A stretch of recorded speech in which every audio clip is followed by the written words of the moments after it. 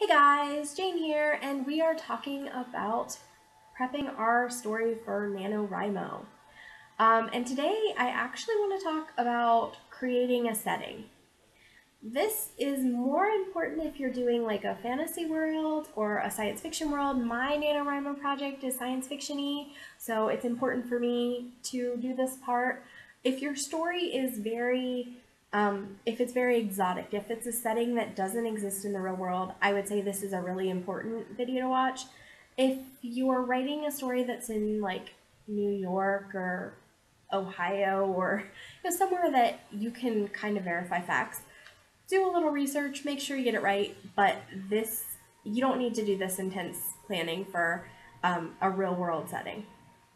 Now, if you're doing a historical, you may, because you at least need to know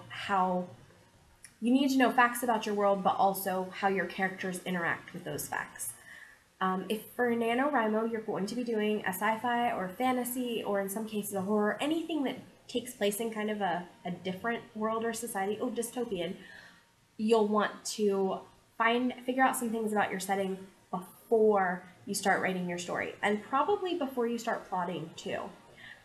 There's really three ways you can plan and flesh out a story, and I generally suggest using one, either doing character sketches, doing setting sketches, or plotting. Taking one element and focusing on that, and then building on that with the other elements. So if your story is in a fantastical world and you haven't really thought much about character, you can start with setting and say, this is what my world's like, and then you can figure out who should be in your world and look at the conflicts that would be inherent in that world. Again, it's a slippery thing, because most books are not setting books. That's not something we see very much. You might see it again in fantasy, but even then, not always. Sometimes you can develop a character first and then move on to the intricacies of setting. All right, so this is kind of the bare minimum of what you need to know about your setting in order to have it prepared so that when you go into NaNoWriMo, you're not struggling to figure out the elements of your world and you can just write your story. We want to make sure as much is prepped beforehand as we can, because you don't want to be pantsing your story as you're trying to do 50,000 words. If you're naturally a pantser, that's fine. It's really hard to pants 50,000 words because honestly, you just have too much. There's just too much information that you have to come up with. And it's really hard to do when you're trying to get a certain word count in per day, especially if you don't have hours and hours and hours on end. You don't want to be like in a scene where you're like, oh, I don't know if I have a president or a king, and I'm not really sure how that affects my world. You want that all settled beforehand. So here are the key points that you need to know about your setting if you have a world that is out of this world or a historical environment that you don't know a lot about. And I am looking at notes. I wrote for my writers group and will be publishing eventually, but not anytime soon, Jane's Guide to Brainstorming and Outlining. So this is what I'm referencing, and it does have a section on setting. And then look at my list. The first thing you need, oh, and I should add, I apologize. I'm writing a science fiction story, and so I used this to help me understand what I needed for my setting of my story. And I'm going to go through, and as I talk about this, I will tell you a little bit about my setting.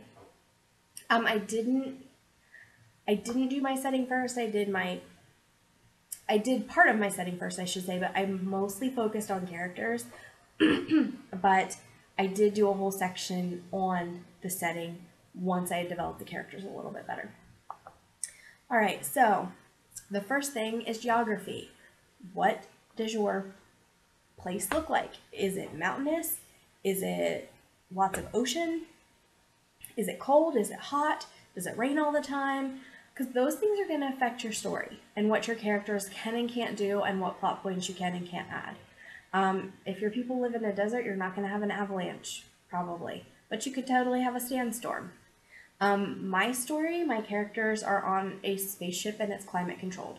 So it's very indoorsy. I can't do anything unless I'm on a planet, because my characters are traveling through different planets. Most of the story will take place inside a spaceship, so I can't do a lot of the stuff that you can't do in a building. The next one, and this may or may not apply to all stories, but I would say it does to a degree to most, and that is theology. Does your world have a certain religious or worldview? The characters in my story are part of a cult, so they have a very complex religion and worldview. But if you're doing something where religion doesn't play a big part in your story, at least know why people view the world the way they do. Theology affects things like birth rituals, death rituals, so many things about morality, the way people live. It's really important to know what your people believe, whether they believe in some kind of divine being, whether, again, as a society, not necessarily individuals unless that's part of your story, but what does your society look like? Do they believe in an afterlife? Do they believe in, a moral code of some kind? Do they have prophets? Do they have, some kind of religious book? How do they determine who is good and who's evil and what is just in their society? So theology, or even, again, like a moral system, if it's not an actual religious system, some kind of, here's our codes in our society.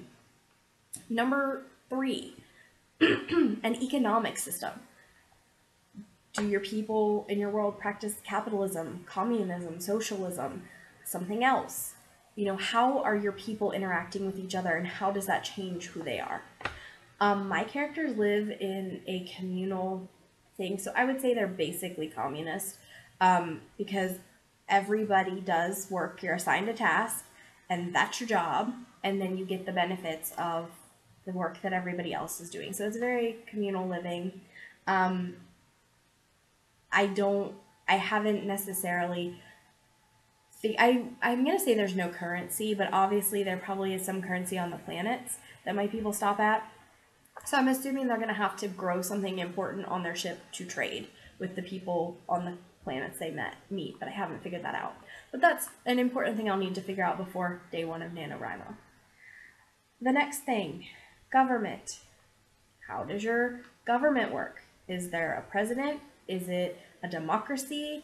Is it a dictatorship? In my story, as I said, it's a cult, so the cult leader is the person in charge.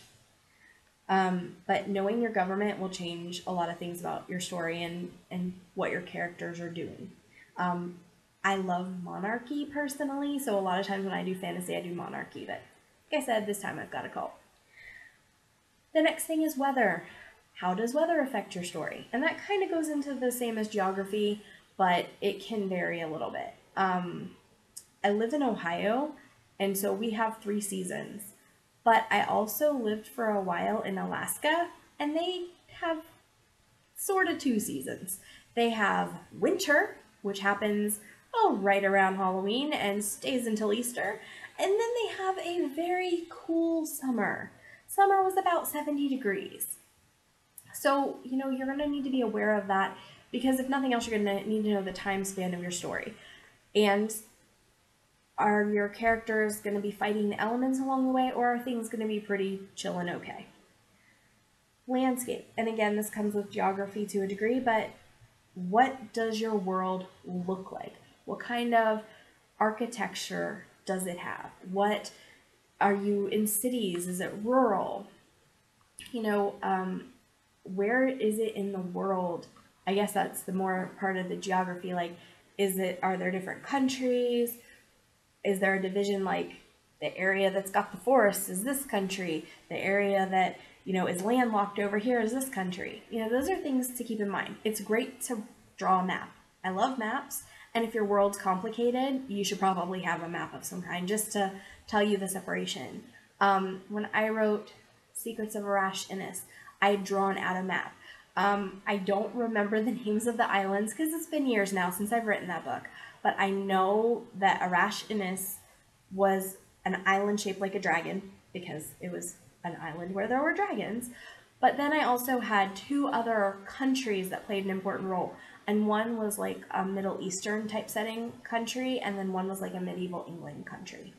So, know those kind of things about your landscape. The one that had the dragons was very like hilly and foresty, and it had a lot of caves and mountains, and I think there's a whole scene where there's there's all kinds of ash out of the volcano, I want to say. It's been a while since I read it, or I wrote it, so I remember ash or snow, because the picture I think that I wanted for the cover originally was snow, and I was like, yeah, I don't have snow in my world, I need ash. All right, so the next one, important customs and holidays. You don't have to have this necessarily in your story, but it's a good idea. How do they come of age? Do they have some kind of rituals for becoming a man, becoming a woman? How are birthdays handled? Is there something like Christmas, Thanksgiving, Easter? What do they celebrate? Because what people celebrate tells you a lot about their culture and traditions. Another thing, natural resources. What do your people have available to them? In my character's story, they are a very agrarian society. They are on a spaceship, but they grow stuff and have animals. And that's important to the story. So what kind of resources do your people have? Do they have technology? Do they have, oil? Do they have, just lots of trees? All of those things are going to affect what your characters can use, what they want, and how they see the world. And the last thing on my list is population. And population is kind of varied. It means a couple different things the way I'm using it.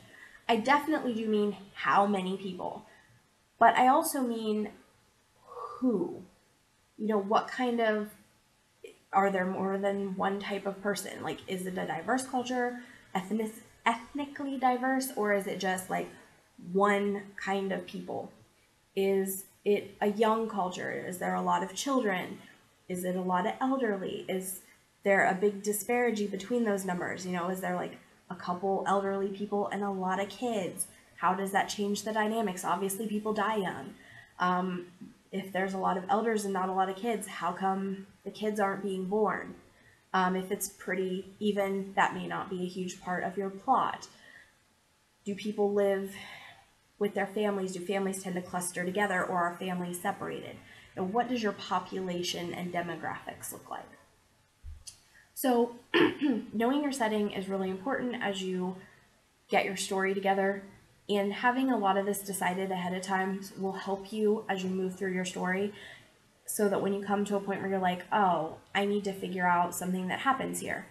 Can you use something from the setting? Can you have a government thing? Can you have a weather thing? Can you have a season thing, a population thing? You have all that already mapped out and know what your world's all about. And once you have that, again, you're set for your setting, and you can move on to the other elements of the story, which is plotting and characters. In a setting-heavy story, again, that's going to be a lot of your fantasy and science fiction. That's really important to know before you start building the rest of it, because you don't want to get into a system where what you are writing is not congruent with the world you've created. This can also be true too, I should add, of magic systems that can be part of settings. Is if you have magic, how does it work?